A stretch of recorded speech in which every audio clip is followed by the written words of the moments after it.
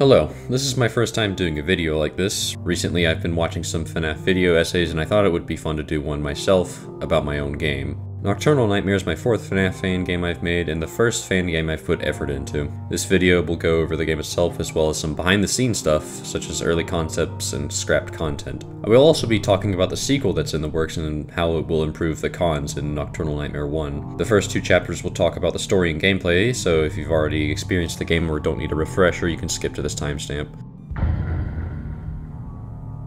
The story begins when a catastrophic event known as the Blackout occurs in Bloxton, Alabama, a fictional town. Many residents are turned into nocturnal creatures that excel in stealth and intelligence. Within just a few hours, the entire town was overrun with creatures.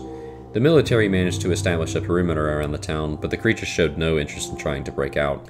2 years later, a group decides to enter the town, with the intention to figure out what caused the blackout and why the creatures stay in the town. To stay safe, the group only travels by foot during the day. The group comes across an arcade with a camera system inside and repairs it. Later that night, the protagonist Chase volunteers to stay at the arcade and monitor it for creature activity until morning. John calls Chase that same night and explains how to survive creature attacks if they were to happen. Creatures do end up attacking Chase, but Chase survives. On the second night, when John calls Chase, he tells Chase that the creature with pitch black skin and glowing green eyes that Chase saw on the first night had never been seen before. John also states that the specific creature could be the reason behind the blackout. On the third night, John tells Chase that the group plans to capture the pitch black creature to study it outside of Bloxton. On the fourth night, John tells Chase that the group's hideout might have been discovered by the creatures. Chase returns to the hideout later that morning as usual and nothing goes wrong.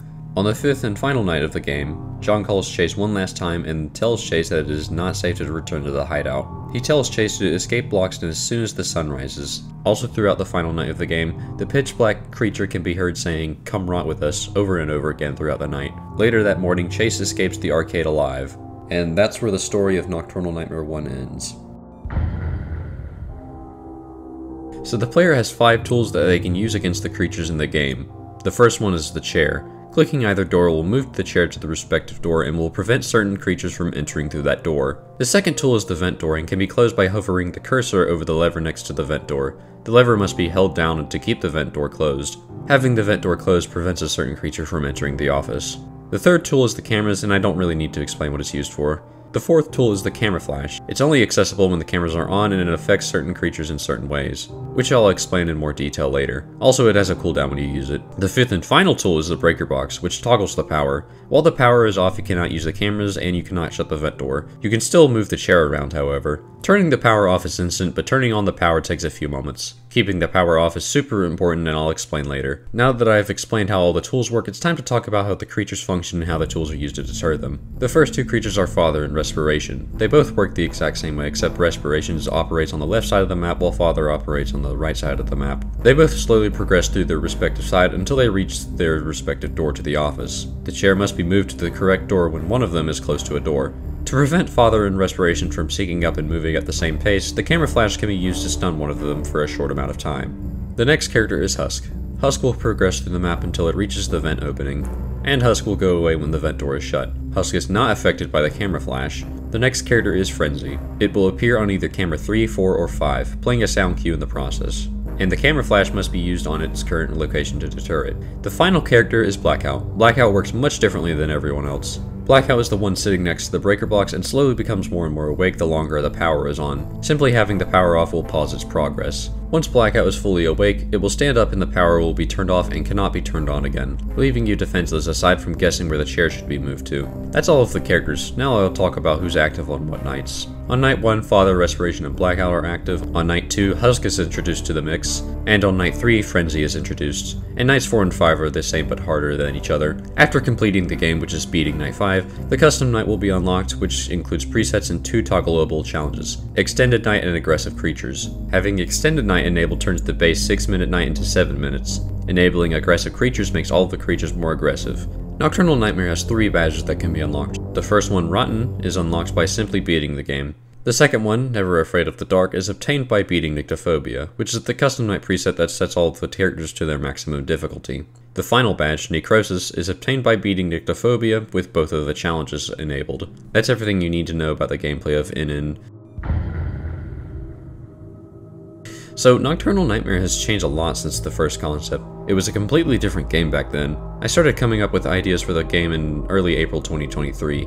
The first idea I had for the game was a UCN type game, and all of the characters were scary looking creatures that looked like my friends' Roblox avatars. After writing down some mechanics, I became dissatisfied with how the game was looking, so I scrapped the UCN game idea and decided it was better to do a more traditional style FNAF game, with a smaller roster where every character plays a big part in making the game difficult. This is when the game started to look like the NN that released. The first iteration of the guard tools was similar to the one seen today. The old mechanics include the aforementioned chair and office power toggle mechanic, as well as the switch to toggle power in the arcade room. The arcade power switch would have been used to distract one character when it got too close to the office. This didn't make the final cut because it just didn't make sense and it didn't look like it would synergize well with the other gameplay elements. The toggle power room switch would have either been used for a character that would go away once the power was turned off or just for blackout. The character that would go away when the power was turned off was pretty much just turned into Husk and the vent door mechanic was added. A character that had to be viewed on the camera to slow its inevitable progress to the office, similar to Costume from CECR, was once considered but quickly canned due to the fact that Blackout was already filling a similar role. Now, remember how I said earlier that the creatures were planned to look like my friends' Roblox avatars? The reason I made this choice was for a story-related reason, but after thinking about it I realized that the lore I had planned for the game sounded pretty stupid on paper, and so the plot and creature appearance was changed entirely. I won't get into what the old version of the game was going to be like, but I will talk about what Father used to look like since it's somewhat interesting. So Father used to be called Rot and wore a banana costume, still having the dark skin and glowing green eyes. Fun fact, I actually made a render using Rot, and that render was used for the old game icon. That's pretty much the story of what NN started out as and what the game is today. Frenzy and Blackout were the only two creatures to have changes during development. Frenzy's original mechanic was the same, except whenever you flashed it, it would go to another camera and you had to flash it again. You would have to flash Frenzy a total of 3 times before it went away. This was changed to just one flash because balancing this with flashing the other two characters would have been a nightmare. Frenzy also had tentacles on his back, but it didn't fit with the other character design, so the tentacles were removed. Blackout's changes are a little less interesting, and it is just his mechanic that was different. His mechanic was the same concept, the only difference being his awakeness meter would fill fast, but having the power off would make the meter decrease. This was changed into the mechanic that's in place today because I wanted the player to feel more pressure knowing that Blackout is inevitably waking up. Lastly, I wanted there to be 3 custom night exclusive characters. These 3 characters wouldn't have been my own characters, but instead characters from other FNAF fan games specifically made on Roblox. The 3 characters in question would have been Big Q from Shifts at Big Q's, Mallow from Five Nights at a Weird Complex 2 years later, and Marcus from the Five Nights at Marcus series. This ended up not happening, mostly because I was lazy and I couldn't think of balanced mechanics for the 3 more characters. NN takes inspiration from so many other FNAF games. It's almost like I took small aspects from other games and sort of just blended those aspects into my own game. The biggest inspiration for the setting and atmosphere was the FNAF games made by Radiance. I really like the idea of an abandoned setting filled with unknown entities stalking the place. The gameplay of NN is sort of a combination of a couple of different games. The chair mechanic was inspired by Phobia the Awakening. In Phobia there are 2 characters that slowly travel through vents and only one vent can be sealed at a time. I found this gameplay element super fun and just had to add this to NN. All of the other mechanics in the game are sort of like CECR mechanics in a way. Frenzy being similar to Munch, Husk being similar to Chuck, and Blackout being similar to Costume. What do I think of my own game? I'm not too disappointed given it's my first FNAF game I took seriously. Definitely an improvement compared to my previous title, Shifts at Cybers. The main reason is that when I was making Shifts at Cybers, I spent a total of 2 seconds coming up with the gameplay mechanics. I'm personally not very fond of the gameplay loop, and it also has RNG issues. The gameplay in NN is something I'm super proud of, and I honestly don't think I can make something better than it. The visual quality of the game is something that could have been done better. The arcade setting could have been more detailed. I also feel like the characters could have been fleshed out a bit more if I planned to include an extras menu in the game. Overall, I'm pretty proud of what I released. So for the final segment of the video, I'm going to shift focus on the sequel that I'm currently making, Nocturnal Nightmare 2, Fear the Fire. I won't talk about it for long as I don't want to give away a lot of information about the game at the moment. So remember how I said I was disappointed in how the map in NN looked?